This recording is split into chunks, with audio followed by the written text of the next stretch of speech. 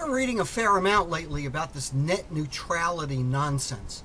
The reason why I say it's nonsense is that we're simply entertaining ourselves.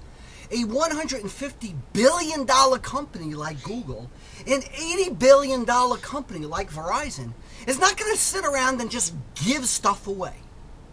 Yes, net neutrality sounds like a wonderful idea, but you know what?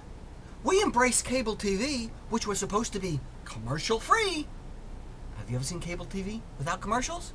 Bet you haven't in well over 25 or 30 years. And we will embrace the opposite of net neutrality. It just has to be repackaged the right way.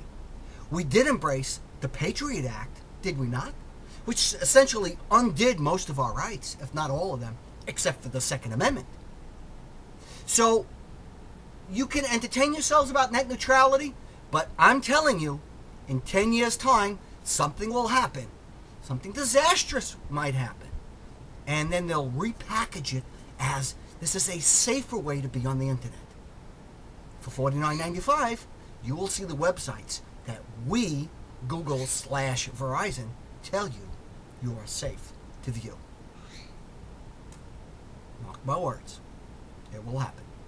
I'm as mad as hell, and I'm not going to take this anymore!